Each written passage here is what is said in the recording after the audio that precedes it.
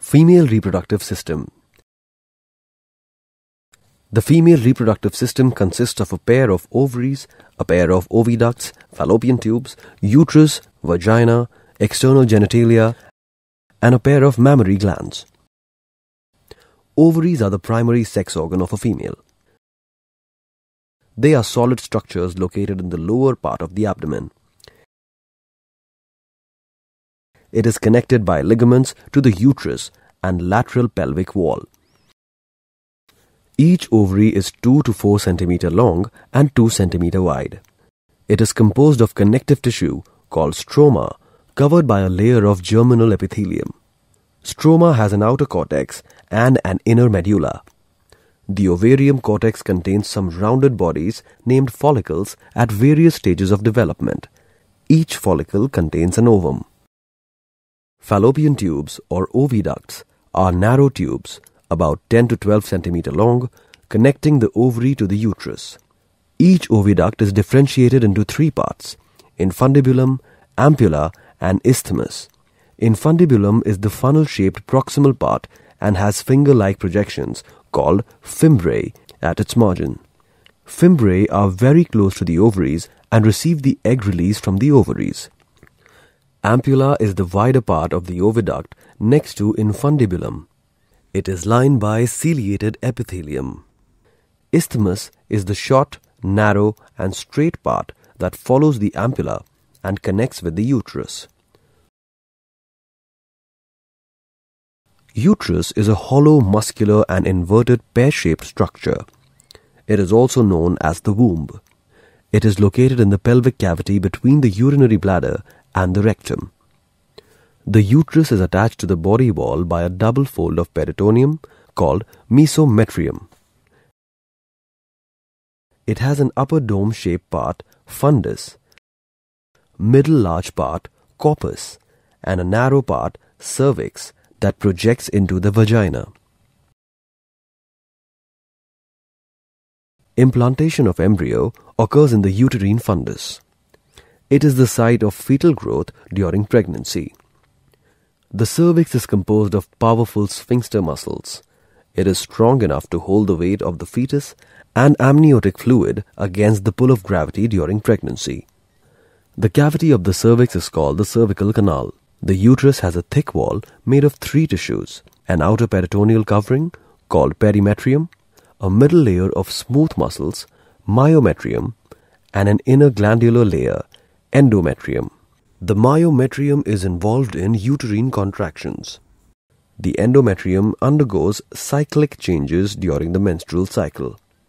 Vagina is an elastic muscular tube about 7.5 meter long that connects the cervix of the uterus to the exterior of the body by the vaginal opening. The cervical canal along with vagina forms the birth canal. During menstruation, the menstrual flow exits the body via the vagina. Vulva is the collective name of female external genitalia located in the pubic region of the body. It includes vestibule, mons pubis, labia majora, labia minora, clitoris, and hymen. Vestibules is a small depression in front of the anus into which the urethra and vagina open separately. Mons pubis is a cushion of fatty tissue on either side of the vestibule covered by skin and pubic hair. The labia majora is the interior portion of the mons pubis, which is split into right and left halves. It is homologous of the scrotum. The labia minora are a pair of hairless fleshy folds of tissue inner to the labia majora that surrounds the vaginal opening. The clitoris is a small solid erectile organ that lies at the anterior junction of labia minora. This is homologous to the penis. The vaginal opening is covered partially by a membrane called hymen. A slit in the hymen allows menstrual flow to pass out of the vagina. A birth of Bartholin's gland is seen on each side of the vaginal opening. Their ducts open just outside the hymen. During sexual excitement, these glands produce a viscous fluid that serves as a lubricant during copulation. Mammary glands. Mammary glands are a part of external organs of the female. They are commonly called as breasts. The main function of mammary glands is secretion of milk to nurture baby. These are modified sweat glands and remain undeveloped till puberty. At puberty, they start developing under the influence of estrogen and progesterone hormones. The external surface of each breast has a projection called the nipple. Each nipple is surrounded by a circular pigmented area called the areola. Internally, the breasts consist of glandular tissue forming mammary glands, fibrous tissue, and fatty or adipose tissue. In each breast, the mammary glands are divided into about 15 to 20 compartments called mammary lobes. Each lobe is made up of a number of lobules. Each lobule is composed of grape-like clusters of milk-secreting glands termed alveoli. When a baby sucks the nipple, milk is produced in the alveoli. Milk passes from the alveoli into the mammary tubules and then into the mammary duct. Several mammary ducts join to form a wider part, the mammary ampulla, lactiferous sinuses, where milk may be stored before going to the lactiferous ducts. Each lactiferous duct carries milk to the nipple. The ejection of milk is stimulated by the hormone oxytocin. A nursing woman can secrete 1 to 2 liters of milk per day. Oogenesis. The process of formation of a mature female gamete, the ovum, is called oogenesis. This process is initiated during the embryonic development stage. Oogenesis consists of 3 phases: multiplication phase, growth phase, and maturation phase. During multiplication phase, the cells of germinal epithelium of fetal ovary undergo mitotic division, producing undifferentiated diploid cells called oogonia, gamete mother cells. Some of these cells grow and becomes the primary oocyte, which is diploid. Meiosis begins in the primary oocytes soon after their formation, but the division process gets arrested and oocyte remains in the meiotic prophase 1 stage.